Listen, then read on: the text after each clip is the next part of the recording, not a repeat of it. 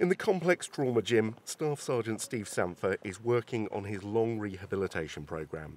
He spent 5 years at Headley Court after losing a leg from a bomb blast in Afghanistan. He's one of the patients who's moved up to Stanford Hall to continue his rehabilitation, and he is impressed with the new centre.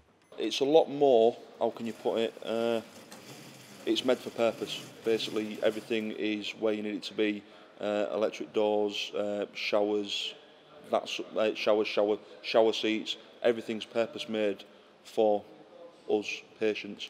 Things were built on the complex at Headley all over the place to suit and where it'd fit.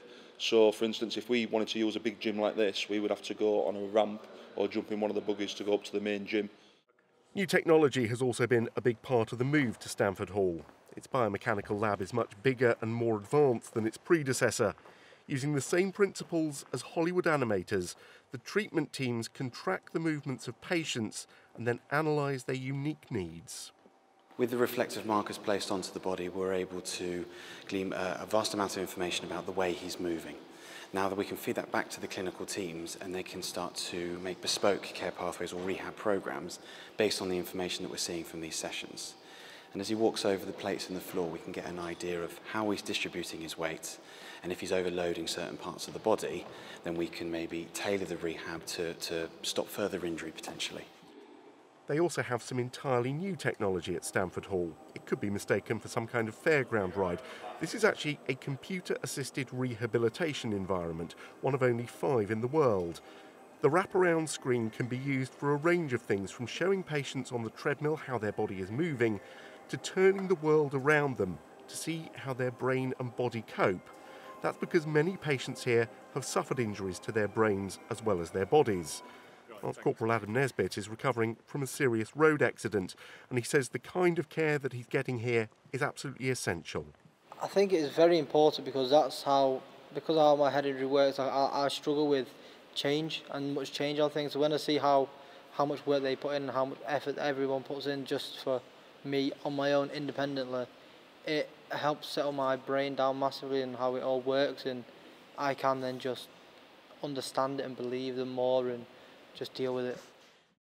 For the people who work here, one of the important elements of Stanford Hall is the environment it creates for them to work with patients. There is great emphasis on not just rehabilitating the wounds that can be seen, but also damage that cannot. There's always psychosocial overlay with any physical condition, so although we're predominantly a physical rehabilitation centre, obviously there's no health without mental health as well, so we very much look at both. Stanford Hall is 4 times the size of Headley Court, but that extra space is not being used at this stage as a way of treating more people. The focus has been on improving the environments that patients live in or visit. They all loved Headley Court, but the real differences are here in that specifically they all have their own room.